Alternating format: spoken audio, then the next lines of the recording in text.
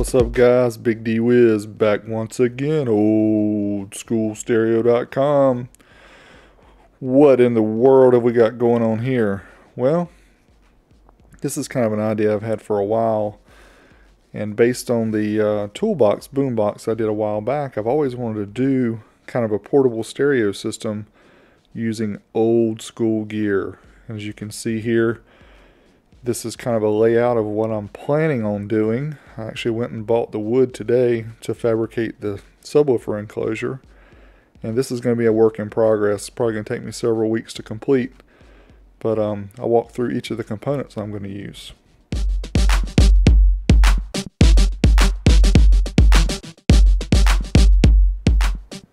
Alright, so you may see here the first item that we have is the actual enclosure itself, which is a military style waterproof, and this one's made out of I believe it's ABS plastics, really tough hard plastic enclosure.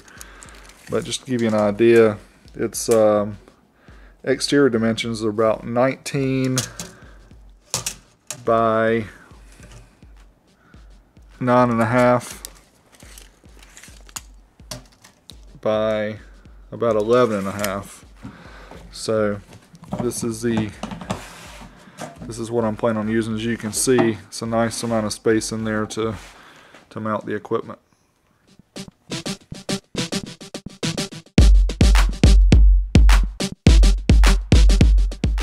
And first up, I'll show you the subwoofer I'm going to use. This is the Rockford Fosgate Punch Audiophile, and the model number is RFA 408. It's an 4 ohm 8-inch subwoofer.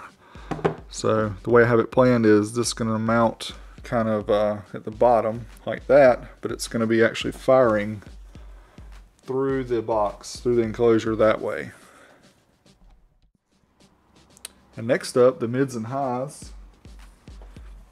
These are also Rockford Fosgate Punch Audiophile, and these are the RFA.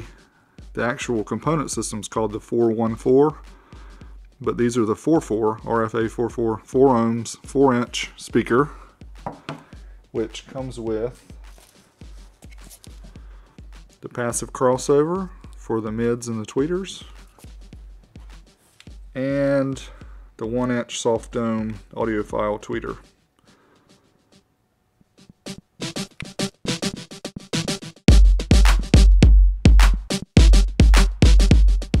And for the source, we're going to use a real old school, this is from the late 80s, Punch PA1 preamp by Rockford Fosgate. This one has really cool LEDs right here in the center, which are going to be neat. And they also have the knobs, which look just like the ones on the amp.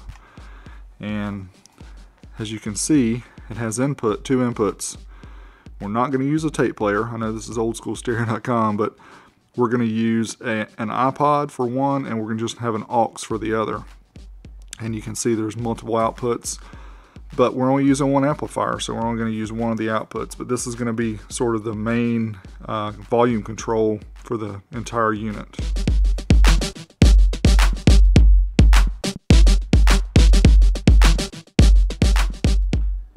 And to power the system, we're going to use a Rockford Fosgate Punch 45 amplifier. This is rated at 22.5 watts RMS per channel, but my testing shows it's somewhere between 45 and 55 watts per channel at 4 ohms. And bridged into 4 ohms, it does around 130 to 140 watts. So I'm going to run the amp in the tri-mode configuration. So I'm going to have the subwoofer bridged at 4 ohms and have the mids running stereo using the same amplifier, the Punch 45.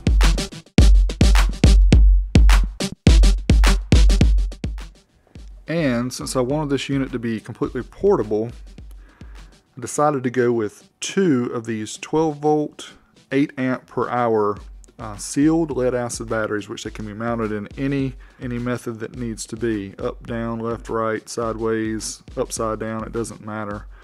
So I got 2 of these, and the reason I did is because the Punch 45, although it's very efficient in its power output, 2 of these should give it, you know, a nice running time, probably a couple hours, maybe a little bit more. And to keep the batteries charged, I've got this battery tender type device that I purchased from Harbor Freight Tools. Very inexpensive, it was about $10 or so, and it's a trickle charger. And hopefully I'm going to have room to mount this inside the enclosure.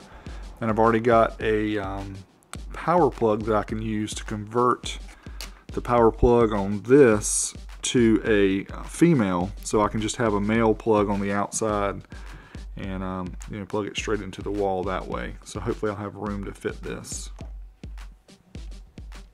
And I also picked up a rocker switch. This is a 12 volt 25 amp lighted rocker switch, and this is going to control the battery power going to the entire system. And I just picked this up today at Radio Shack. It's about $4.